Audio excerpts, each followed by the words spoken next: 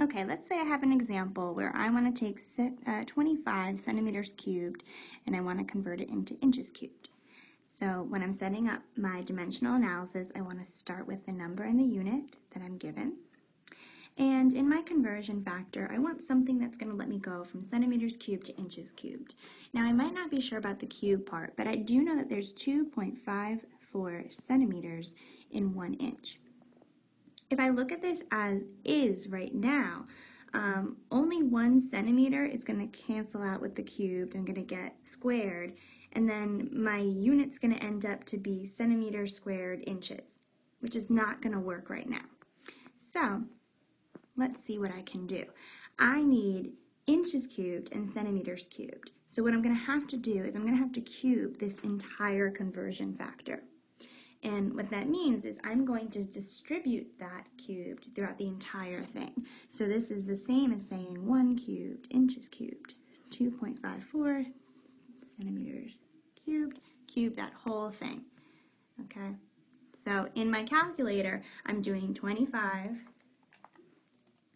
and I am dividing by 2.54 cubed, and I should get an answer of 1.52. The cubes now cancel out, and I get inches cubed.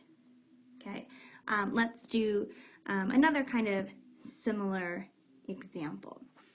Okay, so let's say I have, I don't know, 10 millimeters squared, and I want to convert that into centimeters squared.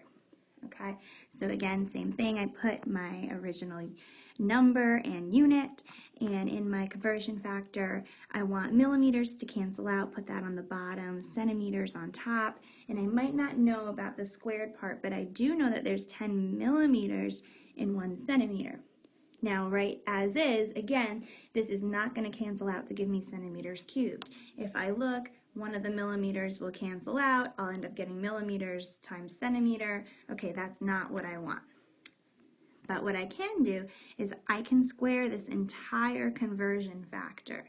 And what that means is I can do 1 squared, which is just 1, centimeter squared, 10 squared, millimeter squared.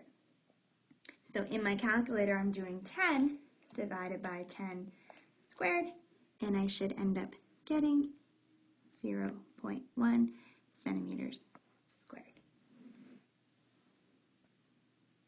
And if you notice, the millimeter squared cancels out, and that shows me that I am left with centimeters squared. So I can do this when I'm using a squared length unit, like if I'm doing area, or I can do this with cubic if I am doing volume.